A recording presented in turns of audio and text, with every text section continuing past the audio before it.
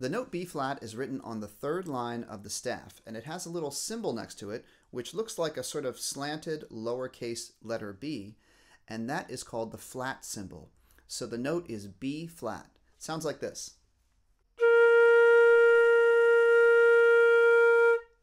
The flute can also play a higher B flat, which is above the staff, and a double high B flat, which is really far above the staff, and that's kind of an advanced note. We're going to start with this B flat, which is on the third line of the staff.